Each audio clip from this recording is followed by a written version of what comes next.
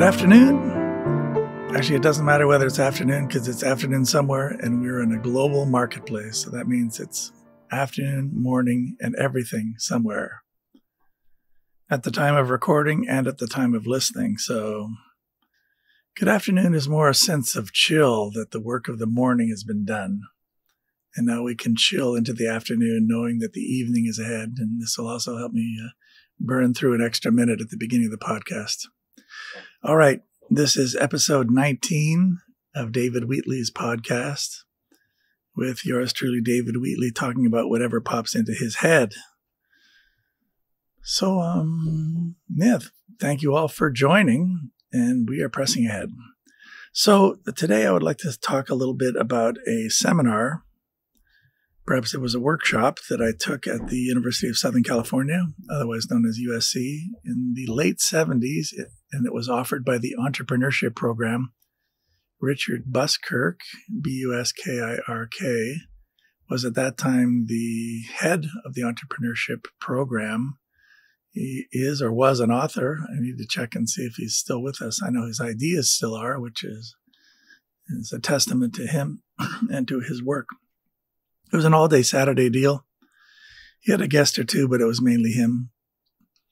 The first section of what he did was to dispel the myths of entrepreneurship. You can't get in because of this, can't get in.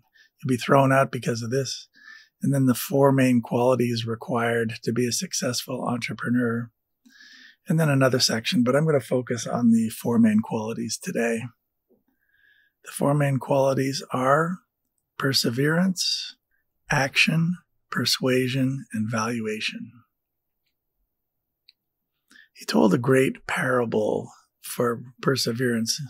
By the way, in perseverance, a lot of people put an R in the middle. There's no R in the middle. So it's perseverance, but it's pronounced perseverance. English language. Sorry to our international friends, but this is what you have to deal with. It's a barrier to entry, but I know you can cross it. Okay, so this is the ability to continue on no matter what. And Buskirk said that the goal of entrepreneurship is not profitability, but survival. And this certainly applies, or it has for me in the entertainment business, to stay with it. Stay in the game and be there on the day that the person finally calls up and says, hey, we want you to do this. You have to be open for business because you're open every day for business. The parable is a fish is out swimming in the ocean having a great time. And through no fault of, I'm going to say, his own, he's washed up on the sand, the tide recedes, and the fish is flopping on the beach. That fish knows if he or she keeps flopping long enough, it's only a matter of time until the tide comes back in to wash the fish out to sea to live hopefully ever after. But if the fish stops flopping, he's dead. So the key is you got to keep flopping. I like that one a lot. In fact, Buskirk mentioned that people had come back to his program to visit years later and said how much they used that parable. So I encourage everybody out there to consider it as well when the going gets tough, and there are days when the going gets tough. This applies to entrepreneurship, which is putting together elements of a project outside of an organization, and it also applies to intrapreneurship, putting projects together within an organization using inside people, which are often monopolies because you're stuck with the people who have those jobs and you have to work with them and do a special challenge. But it also can be a few inside people and a few outside people. Number 2 is action. You said it doesn't matter so much what you do as long as you get out there in the world.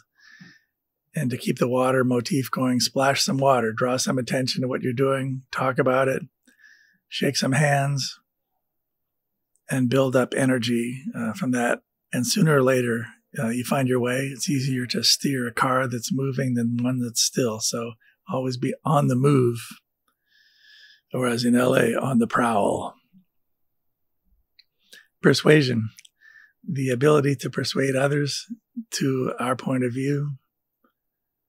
And that is special skills. Any kid who's talked their parent into giving them an allowance or taking them to the movies knows how to do persuasion. And that is, I'm going to say, everyone. Valuations, this can be a bit more tricky. By the way, when I said prowl, I didn't mean to say that somebody would be looking to take advantage of somebody. I just thought the word sounded good and it reminded me of that Stray Cat song. And so that's why I said prowl. And looking for opportunities, whatever word you want to use for that.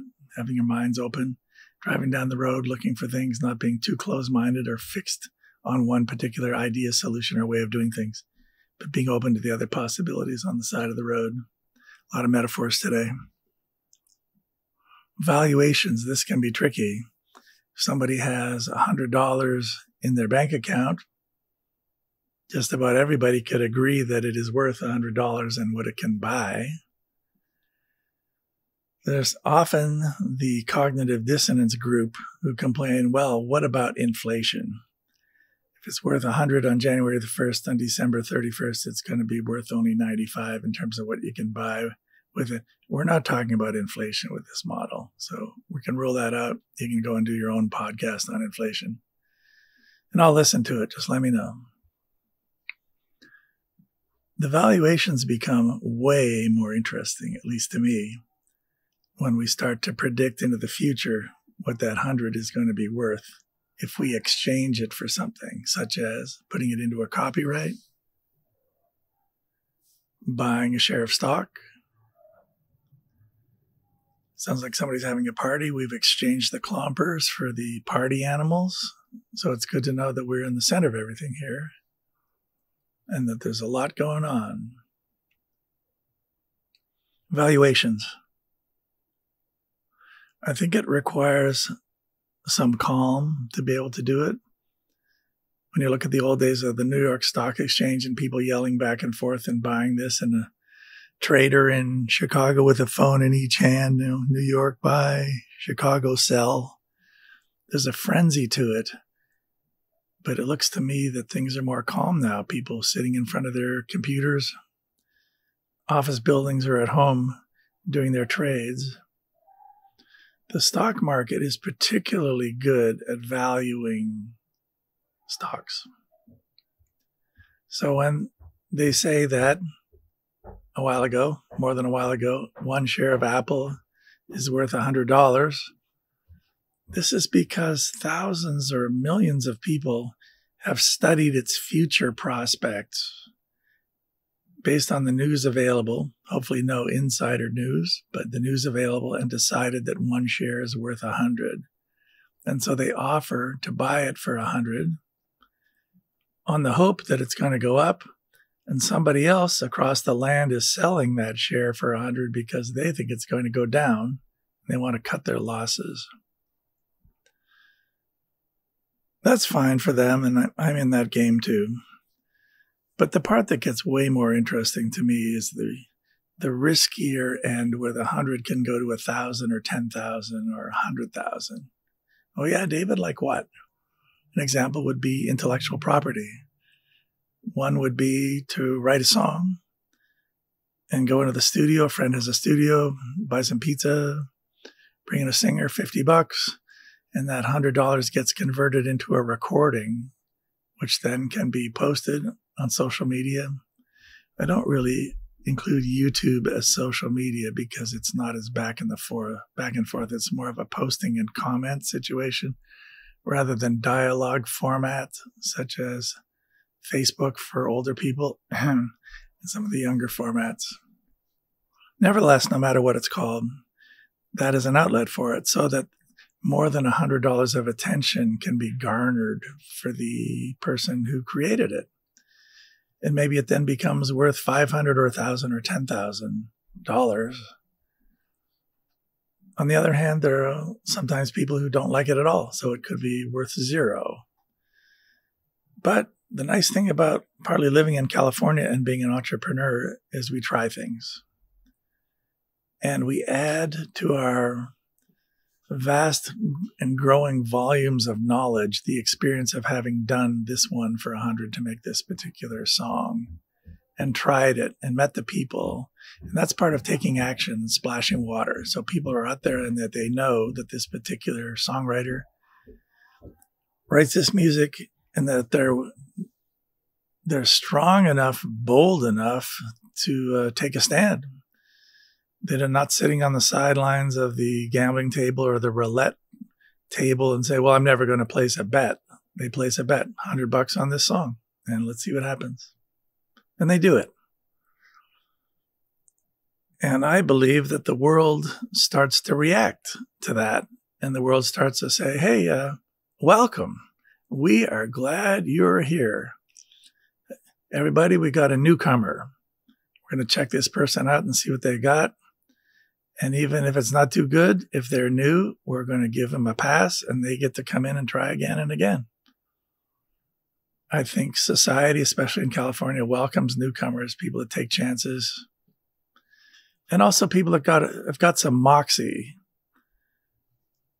Our former governor was quoted as saying something like, which I will misquote, that California is based on a tradition of explorers and to some degree hucksters. These are people that get up there at the back of a covered wagon and try to sell their snake oil or Bible salesmen, sell what they've got. And this is partly of what makes the United States great in the world, is the ability to sell things, which brings us to the persuasion part, takes us back to the persuasion part. But I think it's important to know what things are actually worth, at least to try to get a range. And I was asked to do a deposition one time for this car accident thing, and the lawyer at the beginning says, well, we need to set up some guidelines as to how you're going to characterize what you say. And the example is the table right in front of me. He said, when we ask you, what are the dimensions of this table, you might estimate it, and estimating is valuable. How long is it? They're going to say, and I'm going to estimate it as 8 feet.